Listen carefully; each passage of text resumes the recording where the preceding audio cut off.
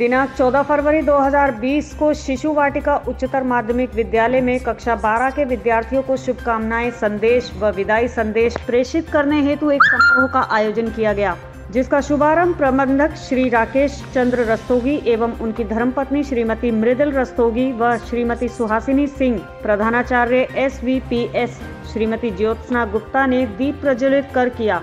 कार्यक्रम में क्विज के द्वारा नमन जैन को मिस्टर शिशु वाटिका और डॉली को मिस शिशु वाटिका चुना गया, जिन्हें प्रबंधक श्री राकेश चंद्र रस्तोगी एवं उनकी धर्मपत्नी श्रीमती मृदुला रस्तोगी ने अपने कर कमलों से मिस्टर एवं मिस शिशु वाटिका के ताज से सम्मानित किया। इससे पूर्व फैशन शो का आयोजन किया तथा कक्षा 12 के बच्चों को प्रतीक चिन्ह से सम्मानित किया।